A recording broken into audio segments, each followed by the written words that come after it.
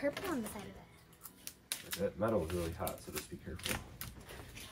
I mean, no eating fire, that's illegal. And now we have another little fire area up on this little perch on the deck. So there's several layers to this deck, and this one kind of a more secluded area, kind of overlooks the valley. And this is it's called a Turbo by Fireside. This is an R19 portable fire pit. It actually has a carrying case and everything. You can take it around with you, but it nests all back down within itself. But you'll notice how clean it's burning.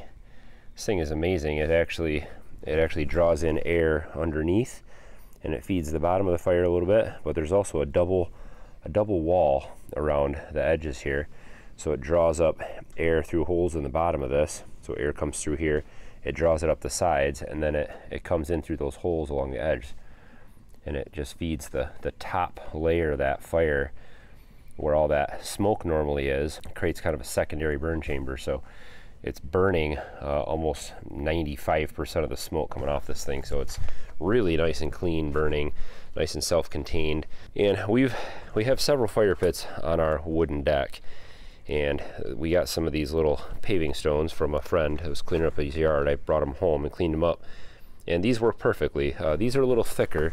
I think these are 2 inches thick. The other ones we have were just 1 inch thick, or maybe 1.5 inches, and we could probably go a little wider to give a little more space on this in case like a hot coal falls off the top. But there's barely any heat that's going to be, you know, it's almost, I mean, this is all cool to the touch, so there's really not much heat at the bottom of this. Obviously you don't want to leave it unattended, you know, coal spits out or something and sits on the deck and burns your house down. But so normal fire precautions are still necessary, but this works just fine on a wooden deck. And so we actually have this fire pit here now, and then we have one on the larger part of our deck. It's a little bigger. We got that one at Home Depot, and that fire bowl has a screen cover that goes over it, so it's a spark arrestor. It helps keep sparks from flying out, and that one works really well. We've had some really good sized fires going in that fire pit over there, and that one doesn't burn quite as nice as this one does, but it's a little bigger, more decorative, and they work fine on the deck. So we've never had an issue, and that's been there for this is going on the 2nd season, and we use it quite often out there on the deck. And I actually removed all those paving stones from underneath the other one after a year of using it, and there's no damage to the deck. You know, it's nothing's burnt, nothing's hot or anything like that, and it's been working really well. Where's your stick? Oh.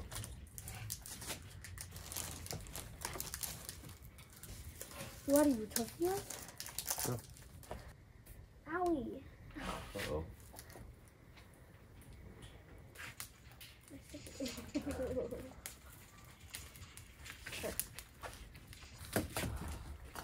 This might be the best marshmallow I've ever cooked. Oh, sad. No, this is perfect. So sad. I'll roast this one too. I finally found a fire pit that doesn't smoke. It's pretty miraculous, actually. It burns as long as you keep the wood below the surface, below the level here. If it's inside this pot, you don't get any smoke at all. It reburns everything. It's nice and hot. It's perfect for roasted marshmallows and even cooking over, but also just to sit around. It's just a lot nicer when, you know, you have a gentle breeze, and you know what happens when you're sitting around the fire is somebody always gets smoke in their face, then you move somewhere else, then the smoke changes, you know, the wind changes a little bit, smoke gets in your face again, and it's never any fun to sit around a fire trying to run away from smoke. So just something I thought was pretty cool, wanted to share with you guys, the Smokeless Fire Pit. Check it out, I'll throw a link in the description as always. This is available over on Amazon, so go check it out. They're not that expensive and portable, so pretty neat. You can take it to the beach, take it with you camping. Be a really great camping fire, actually. So let me know what you guys think. Love to hear your comments, feedback. Let me know if you guys have had experience with one of these, what you guys think, or even just what you think of the idea. Don't forget to hit thumbs up on today's video, and as always, guys, thanks for watching. Have a good one.